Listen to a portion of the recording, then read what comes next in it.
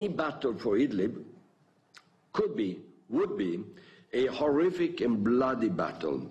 Civilians are its potential victims, and they are ever-present dangers in the case of a full-scale assault, of incidents or rapid escalations involving regional and international players. So let's remember that there is no Idlib after Idlib to which people can be evacuated or at least be feeling safer during a combat.